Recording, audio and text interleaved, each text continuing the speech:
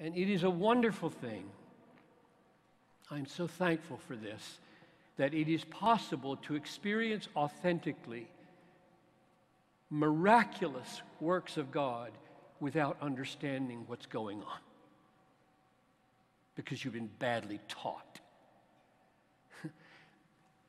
Millions of Christians have been badly taught about what happened to them at conversion. They are really saved because God is so merciful to let reality count when our mouths put names on what's happened to us that are all wacko.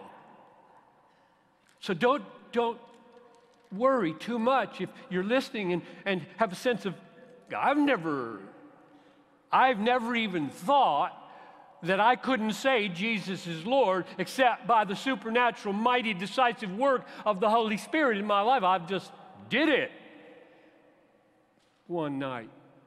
That's okay. Now you know. And what a difference it makes to know. I mean, this is a thick book for a reason. Changes your life to know who you are. Change your life to know who He is. Change your life to know how you got here. Change your life to know where you're going and to get it right. It really does. It's a glorious thing to be in this book and know reality about yourself and not be confused about how you came into being.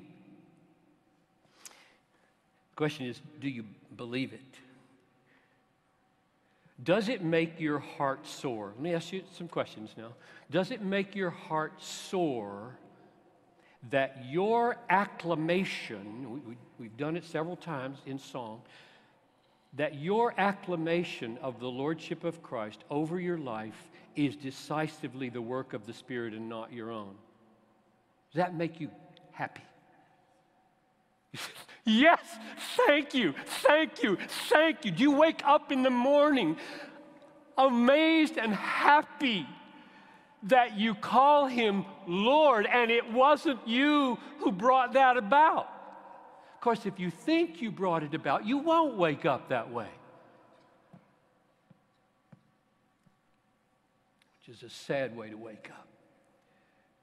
Are you amazed and glad that it is the Holy Spirit who caused your yieldedness to the Lordship, and you are performing it? He's causing it, you're performing it.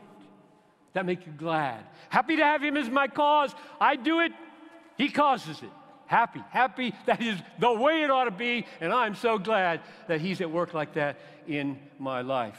Are you happy that He created it in you and that you are acting it out? Are you glad that He's the fire and your affection for Him is the heat and your witness is the light? He's the fire. Is that okay? Is that good? Is that wonderful? I am so glad there's a supernatural flame in my life, and that the warmth of my affections for Him and my yieldedness to Him is owing to a flame, and the opening of my mouth is owing to a flame. Light is coming out because there's no fire without light. I hope you are. And if it's new to you, I hope by the end of this conference you will be glad in the sovereignty of the work of the Holy Spirit.